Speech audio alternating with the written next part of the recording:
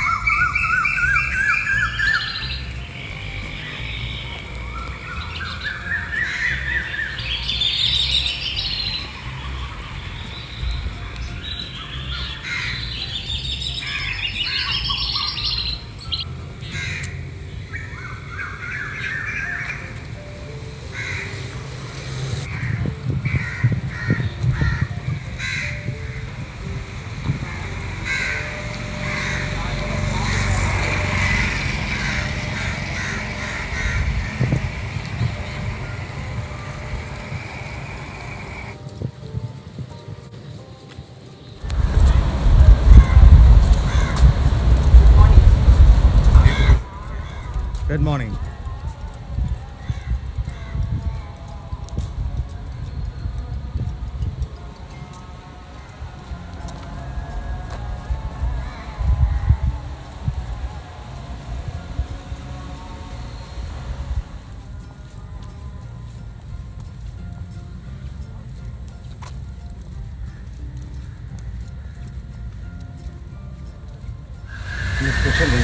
Good morning.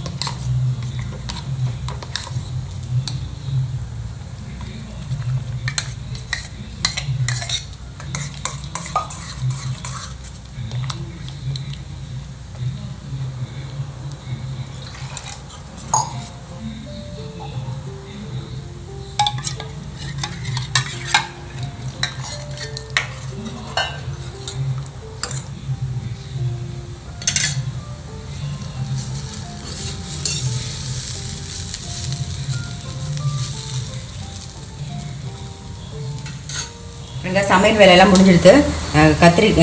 பீன்ஸும் கேரட்டும் போட்டு ஒரு சாம்பார், அப்புறம் வந்து உருளைக்கிழங்கு கறி. இன்றைக்கி சிம்பிளாக தான் முடிஞ்சிடுது. இப்போ சாதம் வந்து ஆயின்ட்டுருக்கு. அடுத்தது வந்து இது முடிச்சோடனே ஆஃப் பண்ணிவிட்டு யோகா கிளாஸ் போக வேண்டியதான். யோகா கிளாஸ் போயிட்டு வந்ததுக்கப்புறம் தான் மிச்ச வேலையெல்லாம்.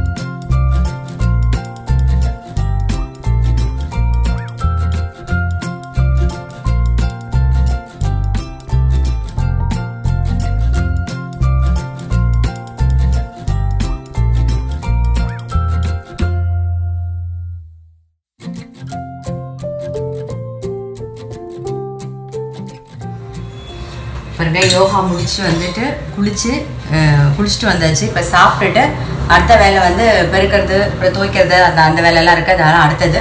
எங்கள் வீட்டில் அவருக்கும் வந்து இப்போ கிளாஸ் இருக்கிறதுனால சாப்பிட்டுட்டு அவர் கிளாஸ் போயிடுவார், நான் அடுத்த வேலைக்கு போயிடுவேன். இன்றைக்கி வந்து ரொம்ப சிம்பிள் சமையல் தான் எங்கள் வீட்டில். பீன்ஸும் கேரட்டும் போட்டு ஒரு சாம்பார், அப்புறம் வந்து உருளைக்கிழங்கு கறி, ஆஸ் யூஸ்வல் தயிர், அவ்வளோதான். குழம்பு விட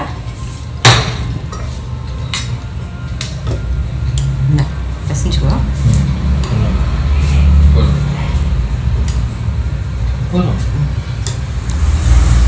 பாருங்க, பாத்திரம்லாம் காலையில் சாப்பிட்டு பாத்திரம்லாம் தேய்ச்சி முடிச்சு அதெல்லாம் கவுத்து போட்டாச்சு, எல்லாமே முடிஞ்சிடுச்சு இந்த பக்கம். இப்போ வந்து பால் காய்ச்சிருக்கேன். அது வந்து பால் வந்து உர ஊற்றணும். பால் நீங்கள் நிறைய பேர் வந்து கேட்டுருந்தீங்க, தயிர் எப்படி உர ஊற்றுறதுன்னு சொல்லிட்டு. பால் உர ஊற்றுறதுக்கு பால் வந்து ரொம்ப சூடாக இருக்கக்கூடாது, ரொம்ப ஆரியும் இருக்கக்கூடாது. கொஞ்சம் வார்மாக இருக்கும்போது நீங்கள் வந்து உர ஊற்றுனீங்கன்னா டக்குன்னு ஒரு 2 ஹவர்ஸ்க்குள்ளே வந்து டக்குன்னு வந்து தோஞ்சிரும். பாருங்க, நான் இங்கே வந்து ஆற வச்சுருக்கேன். வார்மாக இருக்குது. இப்போ வந்து நம்ம வந்து கரெக்டாக ஒரு கரண்டி நல்லா மிக்ஸ் பண்ணி விட்டுருங்க. இது கரெக்டாக 2 மணி நேரம் கழித்து பார்ப்போம். தோஞ்சிருக்கும், அதுக்கு முன்னாடியே கூட தோஞ்சிரும். அதனால் நீங்கள் ஒரு 1 ஹவருக்கு அப்புறம் கூட பார்த்துருங்க, சீக்கிரம் தோஞ்சிரும். இப்போ அடுத்தது வந்து பெருக்க வேண்டிய வேலை இருக்குது, அதுக்கப்புறம் துவைக்கணும், அதுக்கப்புறம் நான் வந்து பேங்க் போக வேண்டிய வேலைலாம் இருக்குது. ஸோ நான் அடுத்தடுத்து ஒன்று ஒன்றா பார்ப்போம். நம்ம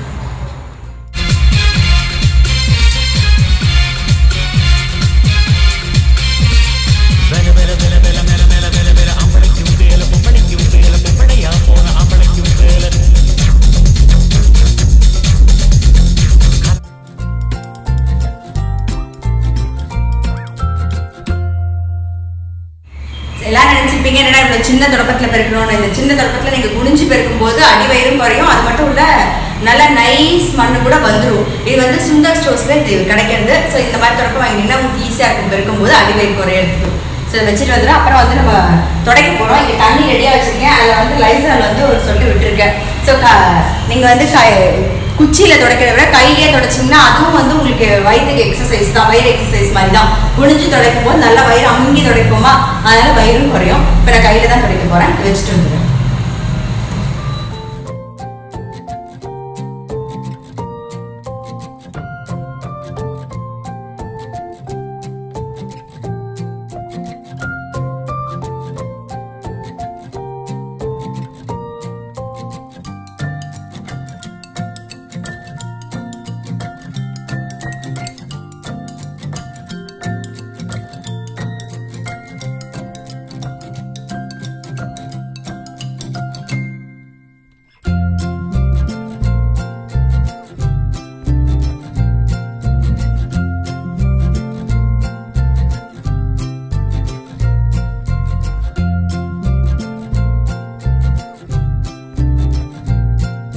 பத்தரை 11 மணிக்கா வந்து ஒரு ஜூஸோ இல்லை ஒரு பழமோ சாப்பிடுவோம். இன்றைக்கி வந்து ஜூஸ் தான். அதாவது பீட்ரூட் வந்து ஒரு சின்ன பீஸ் பீட்ரூட்டு, ஒரு கேரட்டு, ஒரு 3 தக்காளி, இதனெல்லாம் வந்து நம்ம அடித்து ஜூஸ் மட்டும் எடுத்துப்போம். ஃபஸ்ட்டு கொஞ்சம் தண்ணி விட்டு அரைச்சிக்கலாம்.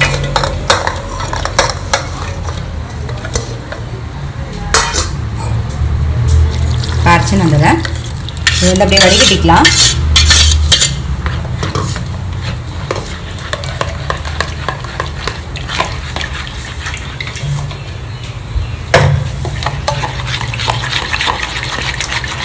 வடிகட்டினதுக்கப்புறம் ஒரே ஒரு லெமன் புழிஞ்சிக்கலாம்.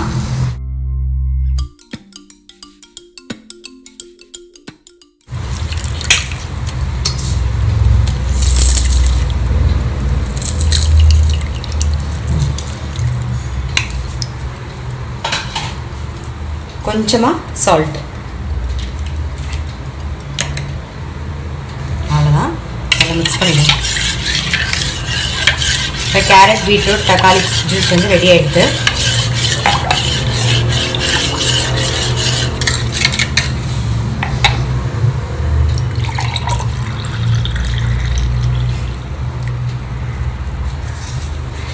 இப்போ வந்து நாங்கள் 11 o'clock ஜூஸ் குடிப்போம்னு சொன்னோன்னா கரெக்டாக வந்து கேரட், பீட்ரூட், தக்காளி ஜூஸ் ரெடி ஆகிடுது. பீட்ரூட் வாசனை பிடிக்கலாம், நீங்கள் கேரட்டும் தக்காளியும் போட்டு கூட ஜூஸ் போட்டுக்கலாம். வாட்டர் மெலன்றதா தண்ணிக்கு பதிலாக அதை கூட சேர்த்துக்கலாம். ஸோ நம்மளோட விருப்பம் தான். ஸோ இப்போ ஜூஸை குடிச்சிட்டு அடுத்தது பார்க்கலாம். பாருங்கள், தயிரும் தோஞ்செடுத்து எடுத்து வச்சிடலாம் ஃப்ரிட்ஜில். காலேஜுக்கு போகிறதுக்கு முன்னாடி டிஃபன் பண்ணோம். நேற்று தான் மாவு அரைச்சேன். நேற்று சொல்லிகிட்டே இருந்தால ஈவினிங் மாவு அரைக்கணும் மாவு அரைச்சாச்சு. பாருங்கள், மாவு பொங்கி ரெடியாக இருக்குது. ஸோ நான் வந்து இட்லி தட்டில் விட்டு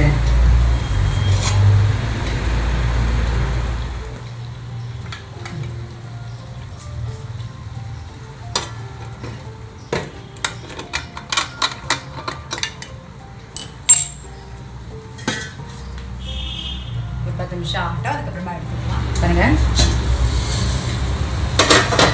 இட்லி வெந்தெடுத்து நம்ம எடுத்துடலாம்.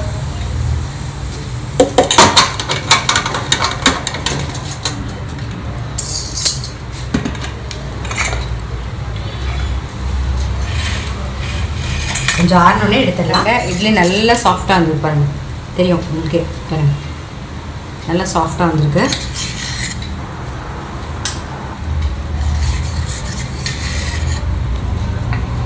தொட்டுக்கிறதுக்கு வந்து காலையில் நான் சாம்பார் பண்ணேன். ஸோ அது இருக்குது, அதனால் அதே போதும் அப்படின்ட்டேன். என் பையன் போதுமா அப்படின்னு, அதனால் சாம்பார், இட்லி சாம்பார் ரெடி ஆகிடுச்சு.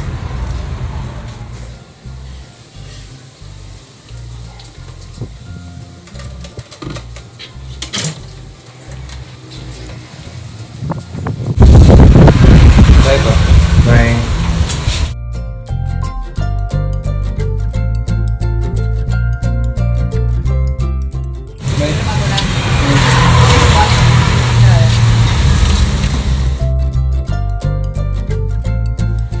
என் பையனை காலேஜுக்கு அமிச்சாச்சு. இப்போ வந்து நம்ம சேனலுக்காக வந்து உஷா இளங்கோவன் அவங்கள வந்து இன்டர்வியூ எடுக்க போகிறேன். இவங்க வந்து ஆர்ட் கிளாஸ் எடுக்கிறாங்க, அதுக்கப்புறம் வந்து குக்கரி கிளாஸ் எடுக்கிறாங்க. இப்போ நிறையா மல்டி டேலண்டட் பர்சன், அவங்கள தான் நம்ம இப்போ மீட் பண்ண போகிறோம். வாங்க போகிறோம்.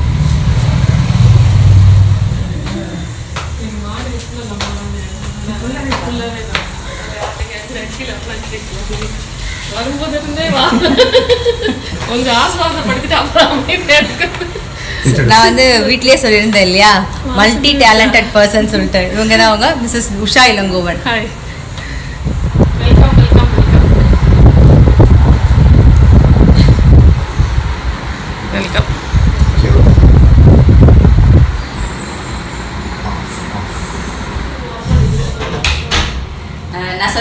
இல்லையா, நான் வந்து மிஸ்ஸஸ் உஷா இளங்கோ வந்து மீட் பண்ண போகிறேன்னு சொல்லிட்டு மீட் பண்ணியாச்சு. நான் ஊர் உலகத்துக்கும் என் வீடு என் வழியில் ஒரு வீடியோ எடுத்தாச்சு. அதே மாதிரி சித்ரா முரளிஸ் கிச்சனில் அவங்க சமைச்சும் காமிச்சிருக்காங்க நட் கட்லெட்.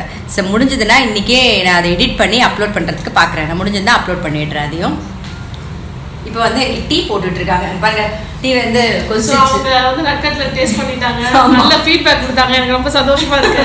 ஸோ அப்படியே ஒரு டீயும் போட்டு கொடுத்தேன்னா அப்படியே ஈவினிங் செஷன் முடிச்சிடலான்னு பார்த்தேன் நான். இல்லை எனக்கு வேலை முடிஞ்சு டீ போடலாம் பாருங்க. டீ வச்சுட்டு டீ நல்ல வாசனையாக இருக்கும்.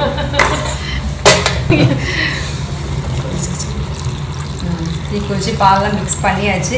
இது வந்து நாட்டு சக்கரை சேர்க்குறோம். நாட்டு சக்கரை நான் யூஸ்வலாக வந்து செக்கு நல்லெண்ணெய் அதுதான் யூஸ் பண்ணுறேன். செக்கு எண்ணெய் தான் மேக்ஸிமம் யூஸ் பண்ணுறேன் சமையலுக்கு. ஒன்லி ஃபார் ஃப்ரைங்க்கு மட்டும் நம்ம ரீஃபைண்ட் பண்ணலாம். மற்றபடி ரெகுலர் குக்கிங்க்கு நான் செக்கு எண்ணெய் தான் யூஸ் பண்ணுறேன். தேங்காய் எண்ணெய், நல்லெண்ணெய், கடலை எண்ணெய் அந்த மாதிரி. ஃப்ரைங்க்கு மட்டும் அந்த ஸ்மெல்லு, கடலெண்ணெய் ரொம்ப ஓவராக ஆக்சுவலாக கடலெண்ணெய் ரீஹீட்டும் பண்ணக்கூடாது, பாயிலும் பண்ணக்கூடாது. அந்த பாயிலிங் இது வந்துச்சுன்னா அதோட இதெல்லாம் போயிடும், அதில் இருக்க வேல்யூஸ் எல்லாம் போயிடும் கடலை எண்ணெயில். அதனால வந்து ஃப்ரைங்க்கு வந்து நான் அதை யூஸ் பண்ணுறது கிடையாது. மித்தபடி மற்ற ரெகுலர் குக்கிங்க்கு யூஸ் பண்ணுறேன். இன்றைக்கி ஃப்ரை பண்ணணுங்கிறனால நான் வந்து நார்மல் ரீஃபைண்ட் ஆயில் யூஸ் பண்ணியிருக்கிறேன். அதே மாதிரி பார்த்தீங்கன்னா இந்த நாட்டு சக்கரை தான் நான் யூஸ் பண்ணுறேன். இது நமக்கு ரொம்ப நல்லாவும் இருக்கு. நாட்டு சக்கரை தான் நல்லா தான் இருக்குது. இப்போ நிறைய பேர் வந்து நாட்டு சக்கரை செக்கு எண்ணெய் அப்படி தான் யூஸ் பண்ண ஆரம்பிச்சிட்டாங்க. நம்ம பழைய போயிட்டு அவ்வளோதான். சின்ன பண்ண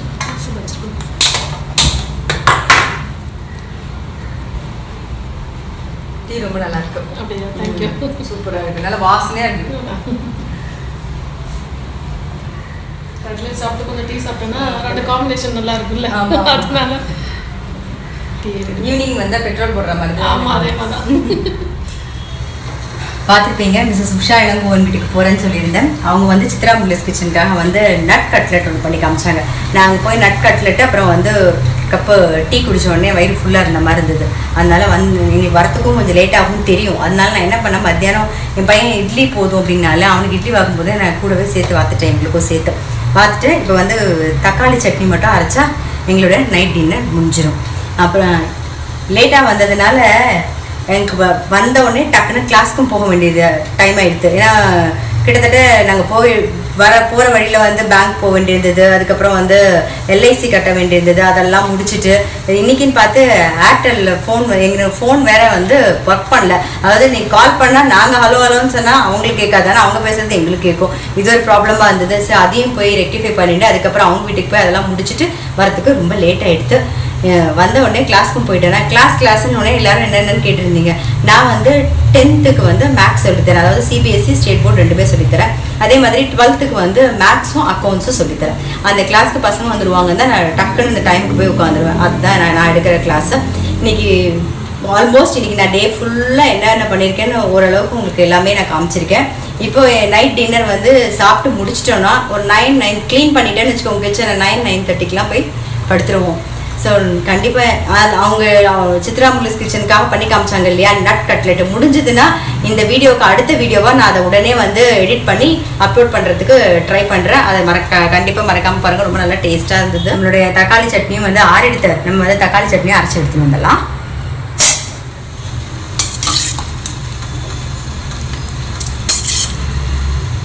தக்காளி சட்னி ரெடி ஆகிடுது. தாளிச்சு கொட்டினா தக்காளி சட்னி வந்து இப்போ ரெடி. மிஸ்ஸஸ் உஷா இளங்கோவன் வந்து நான் சொன்னேன் இல்லையா நட் கட்லெட் பண்ணாங்க நம்மளுடைய ஊர் உலகம் சேனலில். என் வீடு என் வழியில் வந்து நான் எடுத்திருக்கேன். அவங்களோட வீடே பார்த்தீங்கன்னா வந்து ஒரு ஆர்ட் கேலரி மாதிரி இருந்தது, ரொம்ப சூப்பராக இருந்தது. எதை எடுக்கிறது எதை விடுறதுன்னு தெரியல, அந்தளவுக்கான கூடிய முட்டை எல்லாமே நான் கவர் பண்ணிட்டு வந்திருக்கேன். கண்டிப்பாக வந்து அதையும் பாருங்கள். என் வீடு என் வழியில் வந்து மிஸ்ஸஸ் உஷா இளங்கோ வந்து நாளைக்கு வந்துடும். அந்த வீடியோவும் கண்டிப்பாக பார்த்துருங்க, அதையும் மறக்காமல். இன்றைக்கி டே ஃபுல்லாக எப்படி போச்சுன்னு உங்களுக்கு வீடியோவில் பார்த்துருப்பீங்க. பாருங்கள், என்னால் முடிஞ்ச மட்டும் நான் கவர் பண்ணியிருக்கேன். ரொம்ப வெளியில் போனது சின்ன சின்ன விஷயங்கள்லாம் என்னால் கவர் பண்ண முடியல, கூடிய மட்டும் எல்லாமே நான் கவர் பண்ணிட்டேன். பாருங்கள், நான் அடுத்த ஒரு நல்ல எபிசோடில் உங்களை சந்திக்கிறேன்.